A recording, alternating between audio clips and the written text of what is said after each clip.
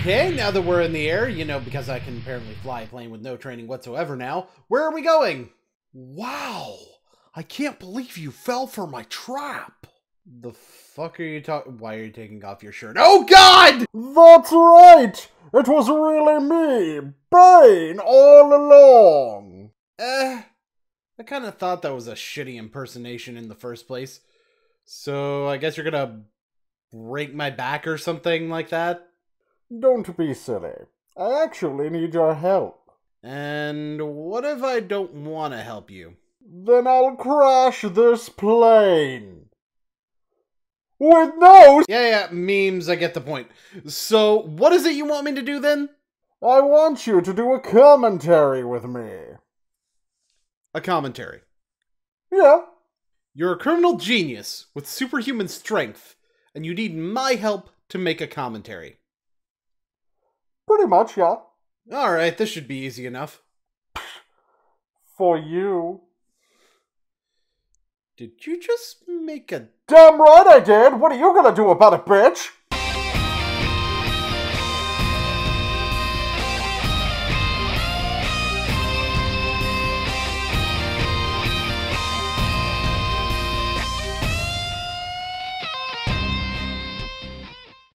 Well, Boon, would you like to explain the context for this particular commentary?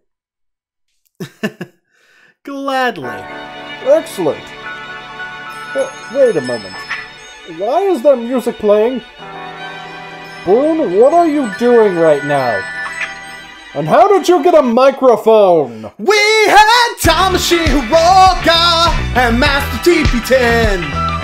Then from out of nowhere came, plays the movie fan. Doodle did a come already, but don't call this Pika-clone, cause Doodle missed some stuff that I really think you should know. My avatar is Kung Fu Chicken, ready to give a thorough ass kicking.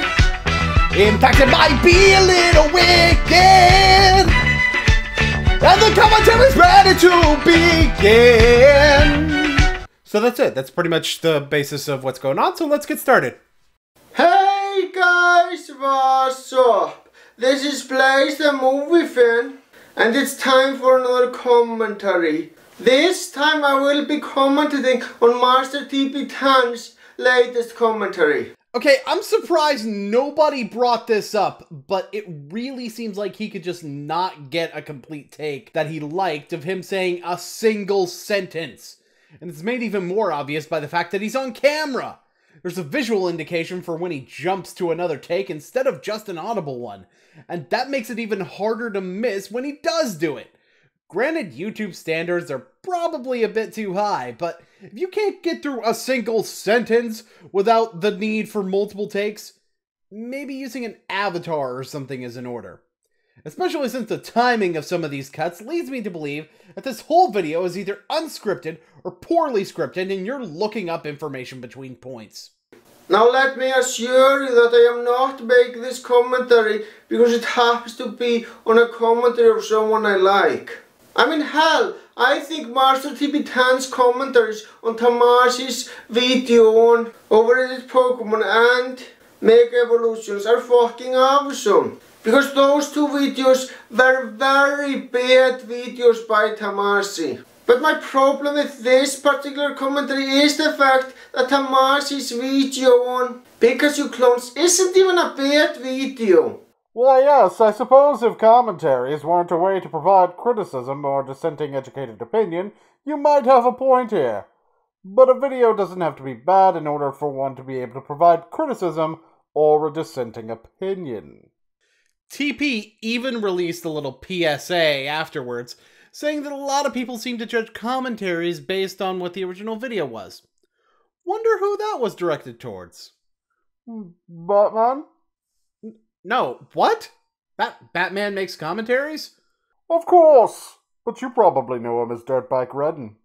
So, anyway, without further ado, let's begin. I seem to have an addiction to bad Pokemon countdowns, and I think I'll need to see a therapist someday. Yeah, your therapist just called and told me to tell you that your problem isn't obsession with bad Pokemon countdowns. Your problem is your obsession with fucking Tamashii. And your problem is your obsession with jump cuts. Seriously, how has no one pointed this out yet?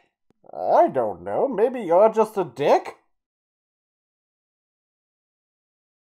And in every generation of Pokemon games, Game Freak has tried to capitalize on this by introducing a Pikachu clone to try to sell the new games. When has a Pikachu clone ever been used to try and promote a new generation? Or at least enough to be considered an actual influence on why the generation got anywhere? Well, in the Pokemon anime, at least one of the protagonists has a Pikachu clone, with an exception of Flurzel and Minion. And the Pokemon anime is used to promote the games. That's probably what she meant. Except she outright said that they make these clones to try to sell the new games. Even if her intent was to say that they were always in the anime, by the way, where's Pichu in the actual series, but that's a whole different can of worms that I'll be opening later, then they would need to have a prominent role in any anime in order to do that. Hell, by that logic, Bunnelby was more of a selling point for the game, since it was important to Clement's backstory. In other words, you completely ignored the second half of TP's statement for your own benefit, while leaving it in the video. So how well does each Pikachu lookalike represent its game? Today we're gonna rank all 5 of the Pikachu spawn and find out. But first, a little background on Pikachu. This is filler. That's all this part is. This adds nothing in regards to what comes later. Even if it's just fun trivia, it wouldn't be nearly as egregious if you connected this to something else in the video other than, "Hey you, Pikachu!" This is nitpicking, plain and simple. Not everybody is a fucking expert on Pokemon like you or Master TP10. You have to keep in mind that Tamashii gets thousands of views on her videos. And there is a high chance that someone who isn't too familiar with Pokemon can stumble across her videos. And how likely is it that a person would not already know about Pokemon, since the title of the video directly relates to Pokemon? On top of that, the only fact that gets brought up is the fact that Pikachu wasn't originally going to be Ash's primary partner in the anime, which is completely irrelevant to this video and only used to fill time so that Tamashii can get some more of those viewer retention dollars. Again, if it was actually related to what's presented elsewhere in the video, then it would be fine, but it's not. Actually, I stand corrected. There is one thing in here that's relevant later. The folks at Pokemon focus group for the mascot of the franchise, and discovered that Pikachu had wider appeal than Clefairy, since boys liked Pikachu since it was cool and powerful, and girls liked Pikachu since it was cute, providing a more gender-neutral appeal. Wait, how is that relevant to anything? You'll see. Her hair looks gay. I think she should just refer to them as Pika-clones, since that's obviously the more correct term. Even though the point of her using the word mascot is that it's part of her criteria? Tell me, Mr. Movie Fan. When the part of the video that you have a problem with is a central part of the video, then how do you justify saying that it is good? The entire video is spent harping on how well they do or do not represent the mechanics of their generation. In fact, this could be our final thoughts, plain and simple. Right here, entire commentary nullified. You agree with the primary problem. Crisis averted. Crashing this plane! Fine. Also, why does Pachirisu fail as a Pika-clone when it's objectively one of the better ones, as evidenced by the footage of it winning the World Championship in 2014? Just because someone manages to use a bad Pokemon to beat a big tournament doesn't mean it's not a bad Pokemon anymore. It just means that someone is able to use a bad Pokemon right. Okay, sure, if we were talking about, say, any old big tournament, but this is the World Championship. It's like going to the Magic World Championships with a dirtly squirrel deck. You're not going to get anywhere. Good tools can be used poorly, don't get me wrong, and that results in bad performance. But a bad tool being used correctly is straight up not going to beat a good tool being used correctly. Oh, by the way, Pachirisu was used for its ability to disrupt the battle, including the move Follow Me, which is only available to a handful of Pokemon, and the Pika-clone specific move, Nuzzle. Pachirisu happens to be the only Pokemon with access to both of these moves, unless you somehow trade up a Pichu to Generation 6 from Generation 3 that you got from an event during Generation 3, and the move passed on by breeding since non-Gen 6 born Pokemon aren't legal in the World Championships. I haven't really bred with prior generation Pokemon that didn't have moves that couldn't be naturally learned by the Pokemon, so I don't really know. You're arbitrarily throwing it under the bus because it doesn't have a gimmick. Yes, she is, and she has a damn good reason too. I believe the term arbitrarily that you appear to be agreeing with already negates her having a damn good reason for anything. But hopefully you can start making some sense soon. And I'm sorry to say, but I actually agree with her. I also think that Pachirisu is the most forgettable Pikachu clone. Well, so much for that damn good reason. How exactly is a Pokemon that won a World Championship forgettable again? With a combination of moves that a competitive player would want that is available nowhere else? Care to run that by me again? I guess if you really want to stretch it, Emolga's name in Japanese is Emanga, and Emon translates into garment or drape, which is a reference to the flaps on its arms, but it could also possibly reference the costumes your Pokemon get to wear in musicals, which are one of the worst parts of Generation 5. Still something Gen 5 had, thus having something to follow your bullshit criteria. Except she never said it absolutely is something that Emolga represents. She said that it's one of the possibilities. And does she ever discuss any other possibilities? Well, she must think that this is the correct answer then. I think probably the biggest core mechanic it brought to the table, though, was Pokemon gender and breeding, so it's fitting that the mascot of this generation is only obtainable through breeding. Though I'm not much a fan of baby Pokemon, they were a clever way to introduce players to the new mechanic. Excuse me, introduce? I'm sorry, but I don't care right now if you find Togepi or Togetic disappointing. If any Pokemon introduced the concept to players, it'd be the first egg you got. That's not Pichu, that's Togepi. Except in the games, Pokemon Gold and Silver, you are given the Togepi directly as an egg. So the only thing that you actually learn about breeding is the fact that you have to walk a lot of fucking steps in order for an egg to hatch. Which introduces the concept of Pokemon breeding even being possible. On top of that, since you say that the anime is used to promote the game, guess what the first Pokemon to hatch from an egg in the anime was? You guessed it, Togepi. In fact, it was the first second-generation Pokemon to even appear in the series. Unless you count the Donphin cameo from the first movie. Do you? Nope, because it still debuted before Donphin even then. You could technically say that Ho-Oh debuted before then in the first episode, but be honest, how many people didn't think that was a Furo when they first saw that episode? Also, I remember back when Generation 2 was the current generation. And I can tell you that back then, Pichu was the most popular baby Pokemon. I mean, hell, it was more popular than Togepi. Well, of course it was the most popular one. It was just a smaller version of Pikachu. And this is not a popularity contest anyway. It's about what Pokemon introduced the mechanic to people. Considering the fact that Togepi also looks like a hatched baby to begin with, I'd say that Togepi represents the mechanic more so than Pichu. Not that it matters, since this entire argument is stupid. And the number one Pikachu clones are Plusle and Minun. Your number one are 2 Pokemon, for a grand total of 6 Pikachu clones on the list. Take out Pichu and not include Meryl, and you have a top 5. And if anyone tries to argue to Tamachi's praises for Plusle and Minun could be exactly the same and doing 2 separate segments would be redundant, I point to her top 10 worst gym leaders, where she did one segment covering multiple gym leaders, not once, but twice on that list. But there is a huge difference between that video and the video that you're commenting on. You see those gym leaders on the other list have almost nothing in common, so it makes sense to have them as separate entries. But that also means that those gym leaders should have gotten their own segments. I mean, the simple solution is just to indicate that numbers 1 and 2 are tied. In fact, that was the exact reason for putting those segments together in the gym leader list, so why wouldn't it work here? Especially here, where you do have 2 entries that get the exact same praise.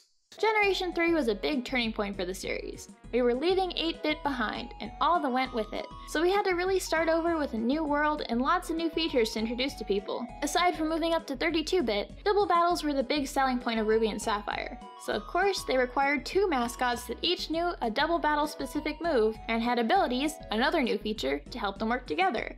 With Helping Hand and their plus and minus abilities, Plusle and Minun tie everything about Ruby and Sapphire together in one cute package to sell to people. I'm sorry, but if Plusle and Minun are there to tie up Gen 3 in one package, then Gen 3 must suck. Yes, they're there to promote the concept of double battles, but Gen 3 also had plenty of other duels that could do the concept, and better. For instance, Volby and Illumise, Latios and Latias, Solrock and Lunatone. She never said that Plusle and Minun are great Pokemon to use in double battles. Okay, this is where I'm bringing back that point in Tamashi's History of Pikachu segment.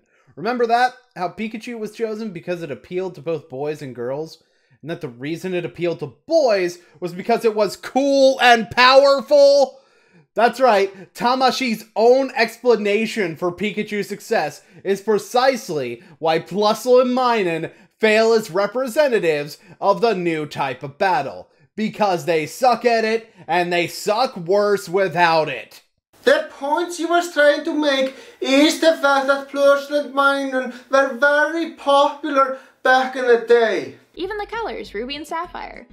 Unfortunately for a lot of people, it was just too different, with the bright palettes that could support a lot of different colors and the new gimmicks, so these mascots weren't very popular with a lot of people. Well, I think that clip speaks for itself. And you needed my help with this commentary. Why exactly? Do I look like someone who knows Pokemon? You look like more of a Monster Rancher guy. For you? Oh, there's far more than just that. Nothing about how they're literally just Pikachu, but with red and blue instead of black? How about the fact that without double battles, they absolutely suck?